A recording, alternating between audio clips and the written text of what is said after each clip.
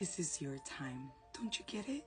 That is when the most pressure builds up, right before the pipes burst, before what is inside of you is going to come out. So that is why you've been feeling the pressures. That's why you've been feeling like, oh my gosh, is this going to always be this way? Is this always going to end up this badly?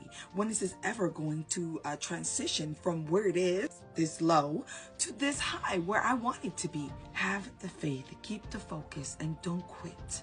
The enemy is going to try to tell you all these words that sound so true. And oh my gosh, that is what it is. And I have to believe that because there's no other way. There are many ways through God.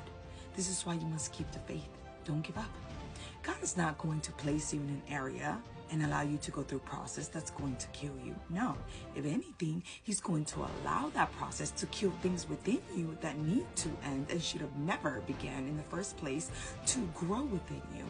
So go through this process understanding that your God loves you. Our God loves you. He chose you. He has never left you.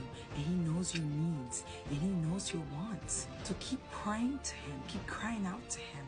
Keep focused on exactly what you're doing. When has he ever left you? It has felt like he has left you before, but he has never left you and he never will. Don't listen to that enemy that's a liar and just wants you to quit and doesn't want you to achieve the things that God has for you, the plans that he has for you to prosper you. You're better than this. You're stronger than this. And when you are weak and where you are weak at, always remember that God is that strength that you need. And he will give you exactly what you need so that you can be balanced out in your heart, mind, spirit, and even body. So I'm excited for you if you don't quit. If you quit, well, there's a reaction to every action. So you got this. It's within you. Don't you understand? Now let God help.